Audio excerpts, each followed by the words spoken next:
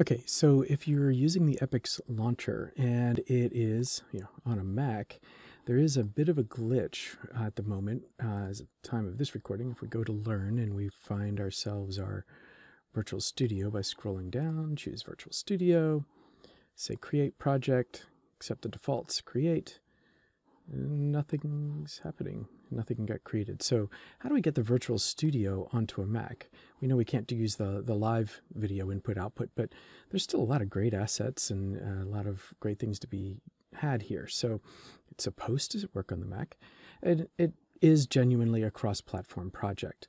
So all we need to do is go on to the Epix launcher on a PC. So I will say that generally, one of the best accessories you could have for virtual production on a Mac is to have a PC.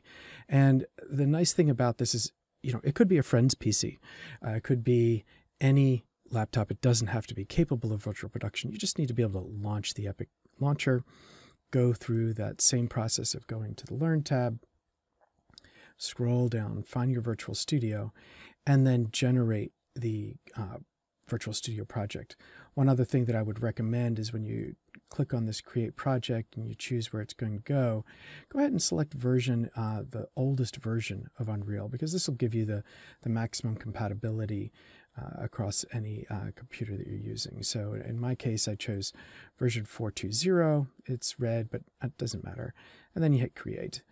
Once this happens, you'll be all set with a project folder. So here's where my Unreal projects are, and I've got a Virtual Studio project. And so then right click and zip it up. In my case, you could do a send to, I think, right click and send to, and you can do a compressed zip folder. And that'll give you a Virtual Studio.zip file. All right, so from there, we can get that zip file onto our Mac. So go back to my Mac and go ahead to Finder, and let's just look at wonderful columns. So here's my Virtual Studio zip file. I'm going to drag that into my Unreal projects and open that up. That'll, of course, uncompress that file, and then there we go. We have that project. So now back in my Epix launcher on the Mac, I can go ahead to Library, and I'm going to just do Launch because it doesn't appear automatically under my projects, but I'll do Launch. This will launch the Unreal Editor. And what we're going to do is choose More here, and that will make sure that, yep, there's Virtual Studio. I think actually it turned out that it did pick it up here in recent projects because I've already practiced this, but you might only get your, any projects that you already have open. So if you don't see the Virtual Studio here, just make sure you click on More, and then it will appear in this search because, again, I had placed it in my Unreal Projects folder. With that, we can go ahead and open the project, and it's going to ask us about upgrading to the current version. I'm going to choose More Options and simply Convert in Place.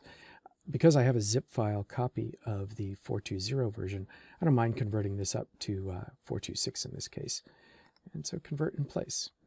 All right, so then we just have to wait for this to finish. Actually, it doesn't take too long. And there we go. We now have the Virtual Studio opened up. I'll go ahead and update my project. And I can hold my Alt key and left mouse click and pan around and middle mouse drag. And there we go. We've got video playing. And there it is. Virtual Studio project open in Unreal 4.2.6 on a Mac. Hope this helps. Until next time, have fun.